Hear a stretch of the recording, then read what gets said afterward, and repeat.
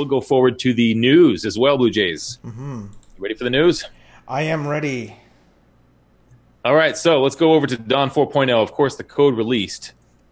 We saw the original post a week and a half ago where they talked about the code release and they gave more details. And then Dan put up another post along with the code release. And it wasn't quite as detailed, of course, just talking about a few fixes like feedback on the Dawn 4.0 RAM allocation with the new 1% for buying, new 1% fee for buying RAM, and then also the 1% fee for when you sell the RAM as well. And he just talked about a slight. The community members are expressing concern that people will derive unjustified profits by buying up cheap RAM before anyone else can get on the chain. And so they're recommending, block.one is recommending that those who launch the chain start with a very limited supply of RAM and then gradually increase the RAM over the first few months. I think RAM is one of the primary, it almost sounds like RAM is going to be very important, I think, in the long run in terms of voters trying to decide what they want, right? They're going to want cheap RAM when they're trying to run their applications. And so if they can lower the price of RAM, they'll do so by voting for the block producers who had the most RAM. Eventually, I'm thinking. So it's curious to see how this will work out. It's a good recommendation. And we've seen block.one make a few of those, also recommending a couple other things. But what were your thoughts, Blue Jays, about the updated RAM part that he mentioned? Yeah, so obviously DApp teams are going to need RAM, and they're going to have to decide whether or not they want to, how much of it they're going to offload onto the chain, how much of their program that they're going to have to put on their chain, as opposed to how much they're going to be putting on storage. So where that processing needs to happen, they're going to need on-chain support, and they're going to need RAM to do those memory allocations that have to be done in memory. So it is going to be a scarce resource, and it is going to be a gamed resource. So the game theory behind supply and demand is what these latest decisions are about. So there's going to be a market around it, and they're just trying to limit the amount of speculation that happens. For example, somebody tries and buys up all the available RAM when they don't really even need it, just for profiting. Yeah, hoarding RAM, basically, which is certainly a concern. It's one of those things where everybody's in their own best interest, right? Speculators want to make money off of hoping the price will go up. Dan is basically saying that if the producers gradually scale up their RAM over time, then the speculator cannot guarantee what the price of RAM will be in the future because the supply might be a lot higher. So he's suggesting that block producers don't come out right away and blast all terabytes of RAM, this and that way.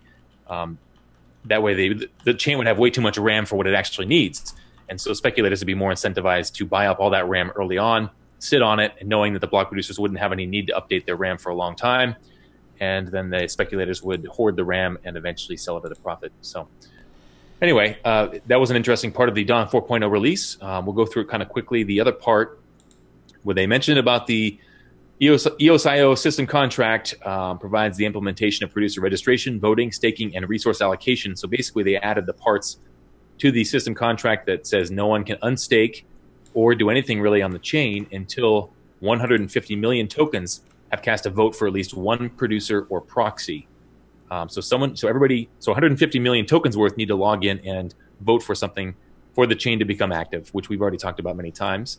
And also, if the chain wishes to allocate 10% of the tokens to block.one, it will rate limit unstaking to 1% per year. I did see someone in chat who got that confused. They said, well, is that 1% of the total stake per year, which means it would take 100 years for block.one to get all their stake?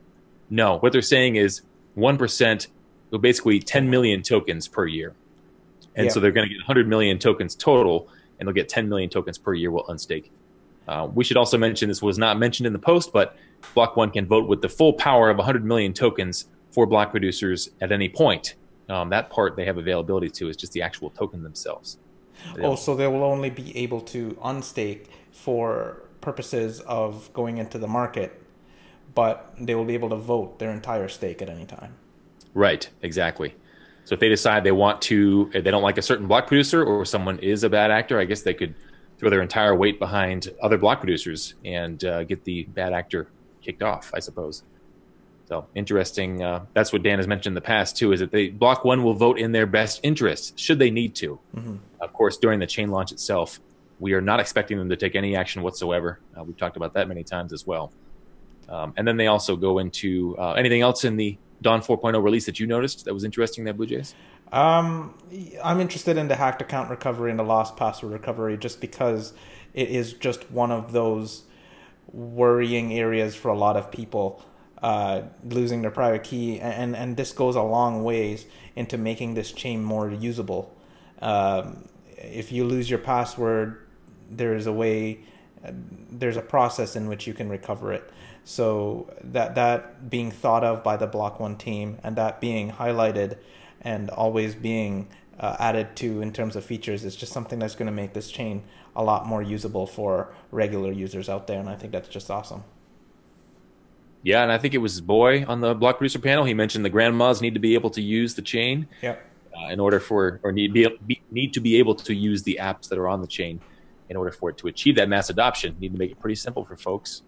Exactly. Even with, and of course we'll need some kind of customer service. Maybe that's funded by a worker proposal, but just something very basic, or even the dApps themselves will probably fund that as well.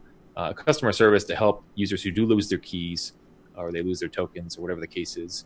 And then the customer service team can go through the process of doing that account recovery, even though it still seems fairly simple. It may still be too hard for grandma. So she just needs to be able to call someone or chat with someone and say, hey, I need my account back. And then the customer service team can go in there. So at least it's possible, though, on this blockchain, whereas other blockchains, it was not. Exactly. Yep. That's certainly a start.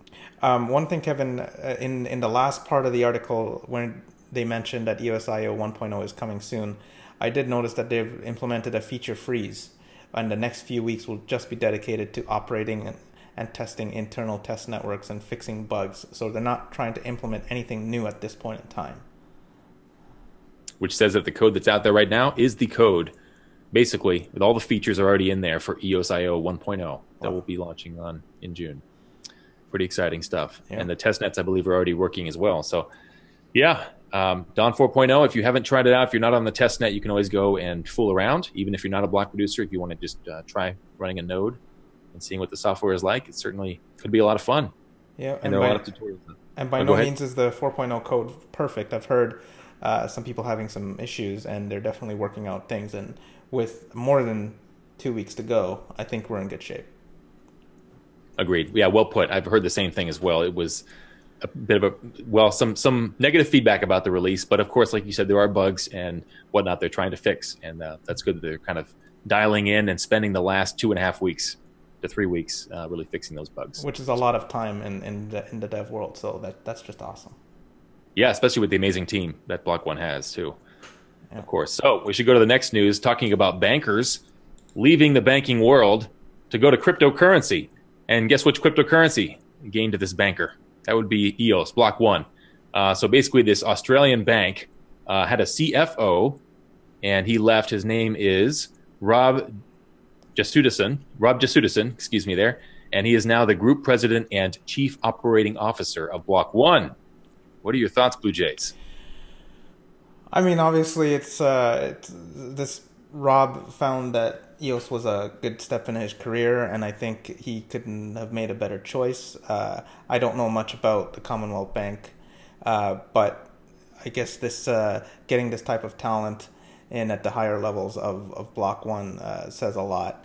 I know people have certain opinions about why he might have come, but who knows? People always have reasons. So that's my opinion. Yeah. Of course, it's a two-way thing too. In an interview process, there has to be two people who are interested, right? So, good point. Yeah, and it sounds like the way Brendan Bloomer was talking about it in the press release on the block.one website, he was saying that they've been looking for a long time, and they finally found the right individual. As he said, an exciting conclusion to our thorough search for the right individual. Excellent. Yeah, and it also sounds like this gentleman, Rob Jasudison, he said blockchain will have a transformative impact on most industries in the coming years and will redefine operating models by streamlining businesses while also reducing cost and risk. So this is from our new COO, or the new block.one COO, I should say. He's the one who said that, and he's the one from the banking industry. So he will actually begin later this year He is not starting yet. He left his other job, but he has to, following his notice period, he will join block.one. So he will, which is normal. be a nice addition. That's normal in the industry. So yeah. So we should go forward. Let's talk about Thomas Cox and his sit-down talk with EOS Real. We mentioned this briefly, and Thomas talked about it at the very beginning of the block producer panel. But basically, one of the members from EOS Real, which is a block producer candidate, flew out to Virginia, drove a long ways, made a long trip to arrive in Blacksburg Sunday, which is yesterday when this is being shot. And they sat down for about 3 hours and they went over a whole bunch of questions about block producers and candidacy and all kinds of different topics. And they recorded the entire thing for transparency. And also EOS Canada has now put out a summary of what happened as well. A couple interesting notes, Bluejays. Did you look through the summary from EOS Canada, or have you watched all the videos? It's 3 hours worth of videos. So there's a lot to see. I did not get a time to watch it this weekend, no. Well, it's certainly if you want to spend a quality 3 hours with Thomas Cox and EOS Real, you should check them out. But so they went through the parity wallet on Ethereum where 300 million USD was lost and the bug was discovered. There was one interesting thing in here about the block producers love multi-sig capability. And Thomas talks about how arbitration cannot fix everything. And actually, I thought that point by Marcin earlier from Tokenika, he made a very interesting point I've never thought of personally. I don't know if Thomas has thought about it either, or if anyone has really, but just in terms of DDoSing arbitration, right? I'm sure a few people have thought about it, but just what is the solution for that, right? Do we get more arbitrators? I mean... Yeah, it's a good point. So when you do a denial of service, you basically... put in so much volume that the system is not able to handle it. And what is the case in this point? If we have a pervasive error or a pervasive transaction that we just all need to reverse, then that's okay. But if you have multiple transactions all spanning different types of things that need a different case for each one, then in that case you might have a backlog. And if that backlog were to happen, you would, in essence, DDoS arbitration if we did not have a proper pipeline set up in order to distribute the work everywhere.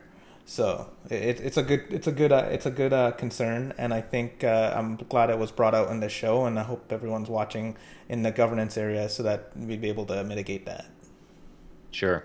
Yeah, and it's tough to say right now what the solution could be. I mean, obviously the idea is that someone would bring a whole bunch of frivolous cases to load up the arbitrators, and then the real cases would have a hard time getting through or going to backlog. I mean, keep in mind, too, that there is roughly, Thomas mentioned it before, but to initiate a case costs roughly around $600. So that is going to be one of the barriers to entry into doing frivolous cases. But who knows how that can be gamed as well, too. Sure. Yeah, absolutely. And good point, too. I mean, glad you brought that up, but it certainly is one of the checks in place that should hopefully help reduce some of that. It actually brings us sort of to our next point on the news as well. This is from ONO. It was earlier today, and ONO put out an interesting Steemit post talking about how their code of conduct restricts any type of colluding with other block producer candidates. Did not specifically mention what was going on, but basically said that many EOS block producers have expressed a desire to cooperate with us, and she's talking about ONO, and have suggested that we share votes with them. From the principle of fairness, we will not say which ones we're referring to. And then it was actually Ki Ju, who we had on the show a few weeks ago. She's the CEO of ONO, which is a social network building on EOS, if you're not familiar. They rejected the idea, and they don't think that controlling the voting mechanism with regards to block producers forming alliances during the election period is a good move for the EOS ecosystem. So it sounds like behind the scenes there is some of that kind of stuff going on. And of course, could be a case where if there's a lot of money involved, maybe a $600 fee for arbitration is not that big of a deal in terms of trying to make sure something happens. Of course, we're speculating again. We might as well go talk about the moon and the price at this point. But it's an interesting post that they put out, and I saw it talked about a little bit in the EOS.io governance chat as well. Bluejays, what did you take from this post? It was a very short post. It seemed to have been what we would call whistleblowing. And it obviously we don't have any details, and nothing was published. We also don't have any. We don't know whether this claim is factual or not. But it is out there, and it could be real. and I think putting it out there as part of her code of conduct was the right thing for ONO to do, and I think it was the right thing for her to do, and we'll see how it evolves things. Yeah, and coming from a stance of whether it is actually happening or not, I mean, of course, like you said, we don't know for sure. We're just reporting the news at this point and what we know and what we see. She went about it the right way, in my mind, right? Didn't call anybody out, just sort of said, here's how we take our stance on this, so leave us alone, right? Mm-hmm. And I think that's the right call. And that sort of also puts out a call to other block producer candidates like, hey, this in our mind is not right, and we're going to call it out a little bit just to make sure it's on everybody's radar. I know Bluejays, you and I, we've actually received a couple requests in the past from folks who wanted us to sort of investigate more into these kinds of behaviors. And we try to resist that because whistleblowing is not currently part of our goal. It's not part of our goal. Certainly it could be for the health of the network long term. Maybe eventually we would have to get more involved, or some other entity would, like an investigative journalism entity. Yeah. Neutrality is important when it comes to these kind of things. So we'll see how it all shakes well out. said, Kevin. I think the function of whistleblowing and the function of investigative journalism will definitely be needed for the health of this network. Sure, absolutely. We're basically building a digital commonwealth, right? You have elected representatives, the block producers. You have the legislature, which is the token holding voters, and then you also have the judicial branch, the arbitrators as well, and then of course the media, and that's us. So yeah, we're not. Nobody here is trying to be fake news. We're just trying to, report and do the best that we can for EOS, empowering EOS first and always. That's our motto. Yeah, that's actually, we should mention that more. It's our new kind of updated mission statement. We're empowering EOS first and always. That's what we do. There's no bias in what we do, and we're neutral first. So you'll hear more about coming up. And we should talk about, before we go to the meetups, quickly, we should talk about this particular show has been very long. It's our longest one yet, I think, by far. We're going to pass 3 hours, most likely. We should say that the last show we do before launch, which will be Monday, May 28th, that will likely be longer. It's going to be a marathon show, basically allowing any block producer candidate who has not been able to get on so far can get on that show. We are fully booked, but we are opening up that particular show to any block producer candidate who wants an interview. So let us know. Reach out to us. You can email us, admin@eosgo.io, or you can send a private Telegram message to Bluejays or myself as well if you'd like to be on that show. So we expect a long night, don't we, Bluejays? Could be a lot of interviews, but it would certainly be great for everybody to hear from and see their block producer candidates. Yeah. At that time, it's coming down to the 11th hour. It'd be our pleasure to represent, give people some airtime that they feel that they need to be on at that time. Yeah, sure. Let's do it. Yep. It aligns with our goals as well. I mean, we're here to empower the network. And of course, we want the block producer candidates who are eager to get on and would like to express themselves and make a name for themselves. We want to be able to make sure they get the chance. So that's why we're doing this. And furthermore, we're going to have more details about our live stream during the launch. It's coming up soon. And we're looking to make that a global community launch. You can check in. You'll hear from folks all around the world, block producer candidates, DApp companies, possibly even some block.one folks. We don't know yet. Or people who may or may not know anything about block.one. We'll see. There could be a certain name that you may know of already who may be on the show. So anyway, you'll hear more about that in the coming weeks. We're going to sort of talk about it a little more, and also put out a call for anyone who is in the community and would like to check in or is a part of the launch and would like to check in as well. You can reach out to us. There will be a form for that as well. So, Bluejays, anything we're missing here? And just a little bit more about that. We plan to open a group chat in those few days. It's not an official war room or anything like that, but it's going to be something like, come on live, talk about what you want to talk about. It could be sort of that information clearinghouse going on as the launch is happening in real time. So that's our plans for it. And like Kevin said, anybody is welcome to come on it as long as you're empowering EOS at that point in time.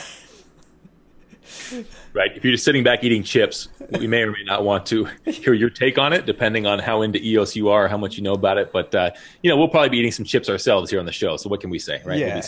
Have some champagne. Mountain Dew, right. Yeah. Same color, almost, roughly. Yeah. So let's go to meetups, and then we'll wrap this up, guys. Thank you for sticking with us here. It's been a great night. It's been a long night, but it's been wonderful. These shows are fun. Yeah. What meetups are you seeing there, Blue Jay? Well, I want to mention the Tulip Conference again, which is happening on the June 7th to 9th.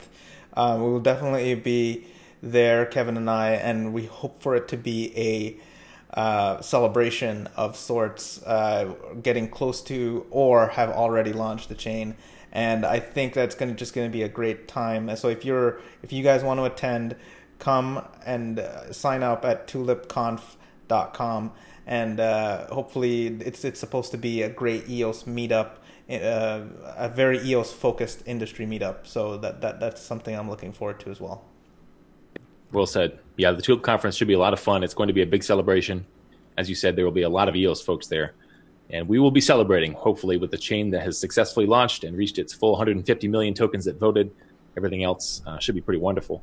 Talking about other meetups around here, we've talked about the EOS Canada, the EOS Nation meetups that are happening in Toronto. Thomas Cox is going out there for 3 meetups over 2 days. And that is starting on the 17th of May, I believe. Yeah, which is this Thursday. And then he's also doing on the 18th, which is Friday as well. You can go to bp.eosgo.io, and that is the block producer research site, but there's also a section for meetups, and you can see all the meetups that are happening. If you're in the Toronto area and you'd like to go, this sounds like this will be a big party with a lot of fun. Yeah. Sounds like a good trio of meetings there, a good talent up there, and a good think tank up there in the University of Waterloo, York, and Toronto. Yeah, of course, there's one famous name from University of Waterloo. He does not work with EOS. His name's Vitalik Buterin, I believe. I don't know if I pronounced his name correctly, but anyway, so there are certainly a lot of excellent technical minds that go up to University of Waterloo, and it's great. Can you imagine Thomas Cox doing the Badger dance? I don't know. Oh man, that was, that video went viral, I think, and the cryptocurrency, I'm sure it did. It went viral. And that's, you're referring to that Ethereum conference in Toronto. That was like a week ago, and they did that Badger dance. And I cannot see Thomas Cox ever doing the Badger dance. I don't think so. I don't know about Dan either. Maybe, but how about Brendan? I think Brendan would do it. Brendan might do it. Yeah. What about the new COO, Rob? We don't know him yet. Don't know him too much yet, so. We need to suggest that maybe. It'd be the first question that we have for him on the show if he ever comes on. Yeah. Hey, do you do the Badger dance? Or we can put a worker proposal through. Can you guys do the Badger dance for us? Yeah. We'll give you 100,000 EOS. Yeah. Anyway, yeah, let's move forward. So actually in Seoul, this weekend, I'm going to be there in Seoul, South Korea. I'm going to a meetup with it's EOSIS, but there will be a lot of other representatives there, including Koreos and many other block producer candidates. It sounds like it's going to be a lot of fun. Saturday, May 19th, we're going to have multiple speakers, including myself and all those other block producer candidates as well. So looking forward to that. Big travel week. Have you good luck on your trip, Kev, but have you thought about a topic for that meetup? We're going to be talking about the power of EOS and also the opportunity available, why you should get involved, and basically describing why this is a new brand of internet, right? I mean, for so many reasons, and why it's more than just, buying tokens and watching the price go up is a lot of fun, but there are more ways to get into it, I would say, than just hoping for the price to go up, which will probably happen. We're not price talkers by any means, and we don't know anything about technical analysis, but we believe in EOS. So if you'd like to get involved, certainly there are so many opportunities right now in new tech companies, or as a part of a media like us, or whatever the case is, right? So anyway, we'll be talking more about that. And on that note, I believe we also know of another one that's happening around the May 18th, 19th in China. We just recently found out about it, but it's supposed to be really big. It's a BP Summit, I believe they're calling it. So that one's also going to be interesting. Wow. Where's that one held? I don't know if I've heard about that one yet. So Myra from EOS Gravity tweeted it out, and I believe we can find a little bit more about that on Twitter, and we'll post it in the chat or somewhere else as well too. Good deal. Yeah, we'll get that link and we'll put it up. Of course, in China, sometimes we feel like we haven't really heard as much from them. It's a very active EOS community, and you said it well during the EOS Union interview. You asked them about EOS in China, and they said, "Oh, it's very famous." Mm-hmm. And Dan BM Bytemaster is also very famous and loved in China. which is great. So, and like they said, well, he is he is the only one who's made 3 blockchains at this point, or is Workable. about to. Yep. Working ones. Workable. Exactable. So, exactly. I'm saying, it's been 3 hours, folks, in the show. So, so anyway, we'll wrap this up, Blue Jays. What are your final thoughts here of the week? Good to see the community coming together, gelling. I would say we're gelling.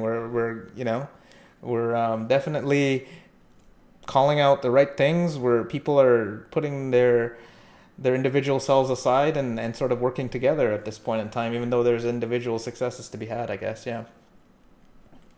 Yeah, and that's the interesting thing about this. It's in my mind, and I heard this said originally by Sean at the EOS Charlotte meetup. He calls it capitalism 2.0, where if you benefit, I also benefit, right? Because we all hold the same tokens. And that's the great thing that's why folks are collaborating, or partly probably why folks are collaborating so well.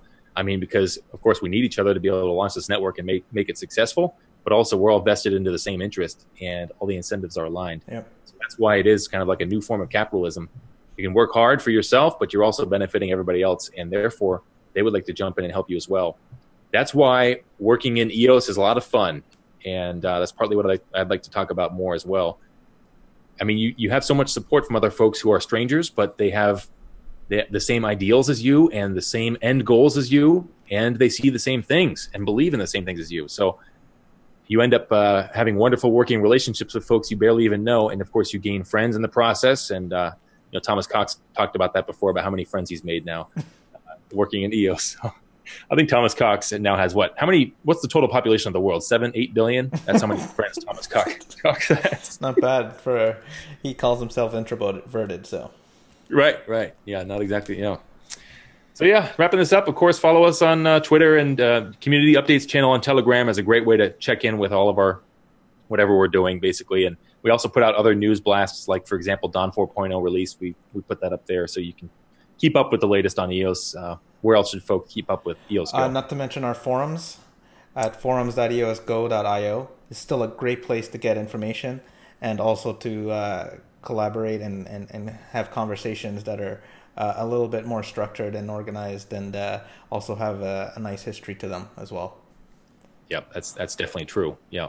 And we're always here to empower EOS first and always. That's our goal. We're neutral, we're unbiased, and we're very proud to be here. So thank you guys for checking in, and we will see you soon. Thanks, everyone. Go EOS. Go EOS.